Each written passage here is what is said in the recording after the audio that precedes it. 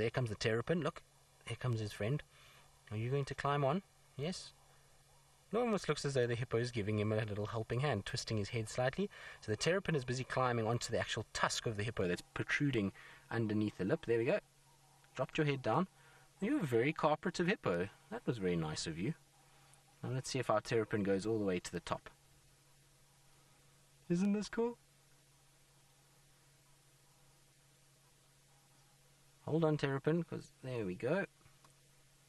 You can see the hippo is not perturbed. It definitely knows that there's a terrapin on its head. But isn't that the coolest thing? That is awesome. It's not every day that you're going to see a terrapin climbing between the eyes of a hippo. There we go. See, the friends all coming to the party. It should be quite entertaining to see how many get up. Oopsie.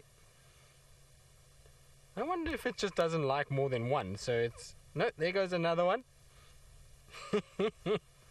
This is so cool. There we go. Well done. You're on now as well. Look at this. This is so cool. We have 3 species all in one.